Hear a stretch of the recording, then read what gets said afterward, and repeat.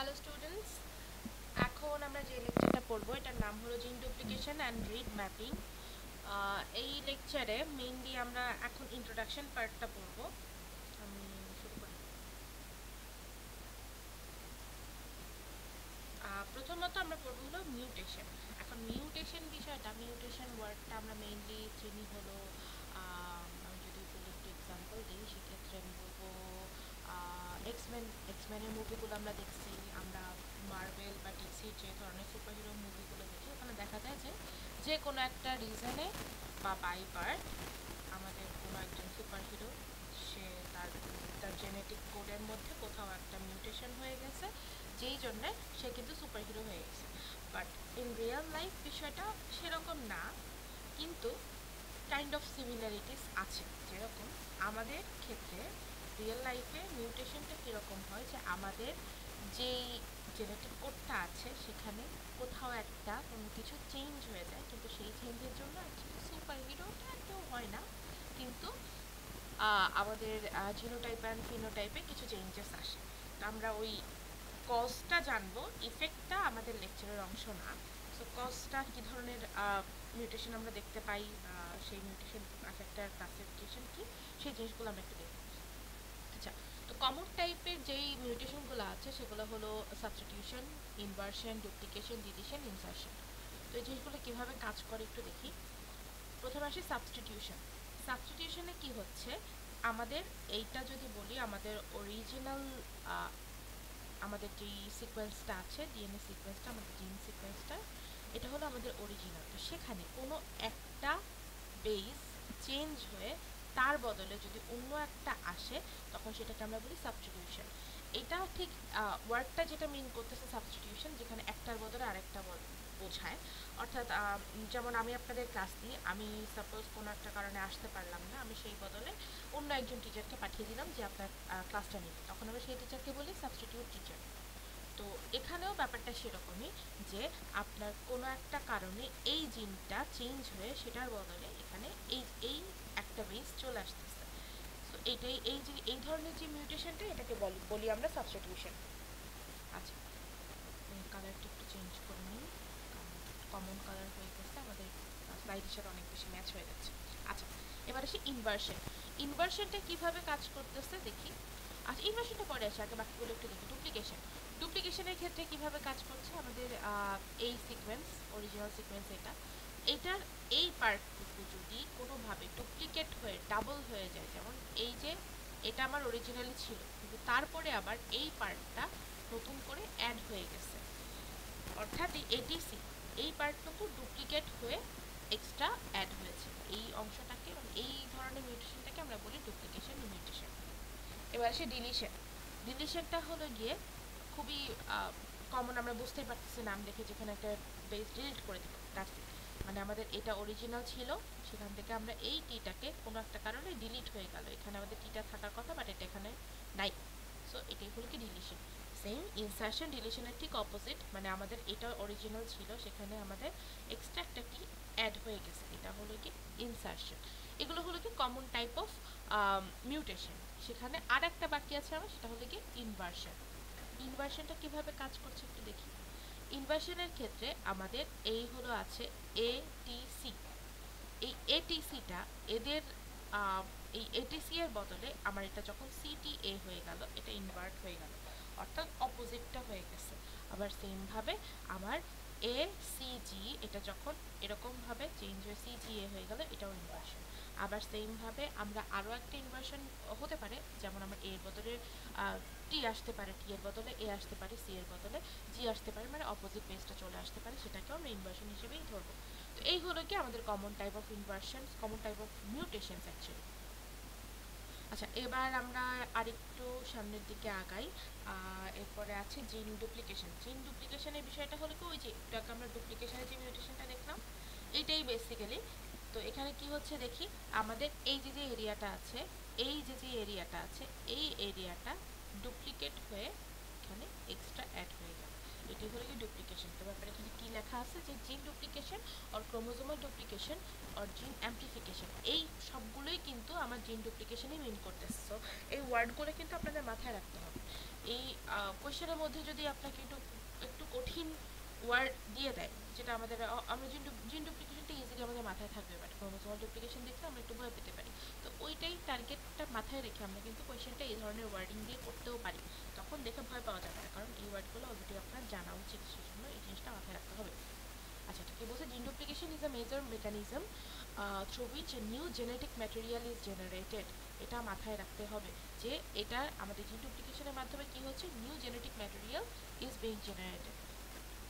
এরপরে during molecular evolution, এটা কখন হচ্ছে, মলিকুলার এভলিউশনের সময় হচ্ছে। এগুলো হলো কি আপনার keyword. It can be defined as any duplication of a region of DNA that contains a gene। এই যে যেই মার্ক করে দিলাম, এগুলো হলো কি মেইনলি আপনার কিওয়ার্ড। আপনাকে যে জিন ডুপ্লিকেশন নিয়ে যে কোনো কিছু জিজ্ঞাসা করে, সেখানে আপনি এই এক লাইন যদি অ্যাড করে দেন, আপনার কোয়েশ্চেনটার কোয়ালিটিটা কিন্তু অনেকখানি সামনের দিকে অনেকখানি বেটার হয়ে যাবে। So why not. আচ্ছা, এবার পরেরটায় যাই, হোমোলগ, অর্থোলগ, প্যারালগ। এটা একটা খুবই খুবই ইম্পর্টেন্ট কোয়েশ্চেন। হোমোলগ, অর্থোলগ, প্যারালগের থেকে প্রায়ই কোয়েশ্চেন থাকে। সো এই ব্যাপারটা আপনাদের একটু জানতে হবে। আচ্ছা, আমি কালারটা আবার একটু চেঞ্জ করে নিই।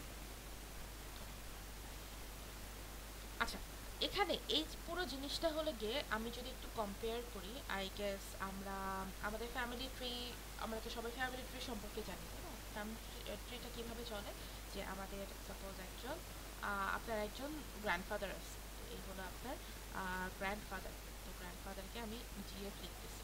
আচ্ছা, এরপরে তার সাপোজ দুইটা ছেলে আছে, একটা হলো গিয়ে আপনার ফাদার, একটা হলো গিয়ে আপনার আঙ্কেল।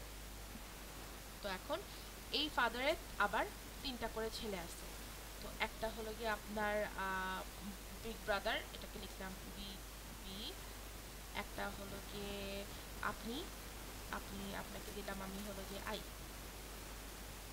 এবং তারপরে ছোট ভাই, এটাকে দিলাম Y, big younger brother. Same ভাবে আপনার, আবার আমি এটা কিভাবে করে না লিখে একদম নর্মালি লিখতে পারি, যে এটা হলো গিয়ে আপনার সান 1, সান 2, সান 3। সেম ভাবে আঙ্কেলেরও সান 1, সান 2 এবং সান 3। এই মোট তিনটা করে ছেলে আছে, মানে তাদের দুই ভাইয়েরই তিনটা করে ছেলে আছে। এখন এদের মধ্যে আপনাদের সম্পর্কটা কি রকম? আপনারা তিন ভাই, আপনাদের তিন ভাইয়ের মধ্যে সম্পর্কটা হলো গিয়ে সিবলিং, তাই না? আবার সেম ভাবে আপনার আঙ্কেলের যে তিন ছেলে আছে, তাদের মধ্যেও সম্পর্কটা কিন্তু সিবলিং। কিন্তু আপনার এই যে যেই আঙ্কেল আছে, আঙ্কেলের যে ছেলেরা আছে, আপনার যে কাজিনরা, এদের সাথে আপনাদের সম্পর্কটা কিন্তু কাজিন, ঠিক না? তো এই যে যে সম্পর্কগুলো আলাদা আলাদা নাম আছে, সেই জিনিসটাই কিন্তু আমাদের এই হোমোলগ, অর্থোলগ, প্যারালগের মধ্যে আমরা দেখাচ্ছি। তো এখন আমরা একটু এই হোমোলগের এই সিস্টেমের মাধ্যমে, জিন ডুপ্লিকেশন সিস্টেমের মধ্যে চলে আসি। এটার সাথে আমরা একটু সম্পর্ক রাখবো। কিভাবে আমরা উপরের থেকে নিচের দিকে এখানে নামছি, আর এখানে আমরা উল্টা দিক থেকে যাব। এটা হলো আমাদের শুরু হচ্ছে আর্লি গ্লোবিন জিন। আর্লি গ্লোবিন জিনটা হলো কি একদম একদম অরিজিনাল জিন, যেখান থেকে আমাদের ডুপ্লিকেশনগুলো হয়ে হয়ে আমরা এই পর্যায়ে পর্যন্ত আসছি, সেই জায়গার একটা জিনকে আমরা ধরছি আর্লি গ্লোবিন জিন। তো এটা হলো কি আপনার গ্র্যান্ডফাদারের মতো, এটা হলো কি আপনার গ্র্যান্ডফাদার, তাহলে জি এফ, এটা আপনার গ্র্যান্ডফাদার। আচ্ছা, গ্র্যান্ডফাদারের আবার দুইটা ছেলে ছিল, আপনার বাবা আর আপনার চাচা। তাদেরকে আমরা নাম দিছি হলো একটা আলফা চেইন জিন, একটা হলো বিটা চেইন জিন। কোনো একটা জিন ডুপ্লিকেশনের ফলে এই যে গ্লোবিন জিনটা ছিল, এই গ্লোবিন জিনটা দুইটা আলাদা ভাগে ভাগ হয়ে গেছে, একটা আলফা চেইন, একটা হলো বিটা চেইন, আপনার বাবা আপনার চাচা। আচ্ছা, এবার এই আলফা চেইনের থেকে আবার অনেক ধরনের অ্যানিমালস আসছে, একটা ফ্রগ, একটা চিকেন, একটা মাউস, তিনটা আমরা ধরলাম। এখন যে ফ্রগ, চিকেন অ্যান্ড মাউস, তাদের সবাই যেহেতু আলফা চেইন থেকে আসছে, তাদের নামের সাথে আলফা আছে। এটা শুধু কিন্তু নামের জন্য না, তাদের জিনের সাথেও কিন্তু আলফা জিনের যে কোয়ালিটিস অ্যান্ড যেই সিকোয়েন্সিং ছিল, সেটা কিন্তু অবশ্যই চলে আসছে। যে জন্যই এটা হলো গিয়ে frog alpha, chicken alpha, mouse alpha হয়েছে। সেমভাবে বিটা চেইনের থেকে আবার যে তিনটা আসছে, যে আপনার মাউস, চিকেন, ফ্রগ, সেম জিনিসই কিন্তু তাদেরও কিন্তু যেহেতু বিটা চেইন থেকে আসছে, তাদের সাথে অবশ্যই বিটার যে কোয়ালিটিস অ্যান্ড সিকোয়েন্সিং, সেটা কিন্তু চলে আসছে তিনটার ক্ষেত্রেই। আচ্ছা, এই পর্যন্ত তো আমরা বুঝে গেছি। এবার আসি যে এদের মধ্যে সম্পর্কটা কীরকম। যখন আপনার এদের মধ্যে সবাই একই চেইন থেকে আসছে, একই যেমন এখানে আমার সবগুলো বিটা চেইন থেকে আসছে, একই জিনের চেইন থেকে যখন আসবে তাদেরকে আমরা বলতেছি হলো গিয়ে অর্থলগ, মানে সিবলিংস যেটা ছিল, যে একই বাবার যে সন্তানরা তারা সবাই ছিল সিবলিংস। তো এখানে আপনার একই চেইনের থেকে যেই নতুন প্রোডাক্টগুলো আসছে, mouse, chicken and frog, beta যারা, তারা সবাই হলো গিয়ে নিজেরা নিজেরা অর্থলগ। সেমভাবে আলফার ক্ষেত্রে একই জিন থেকে যারা আসছে তারা সবাই নিজেরা নিজেরা অর্থলগ।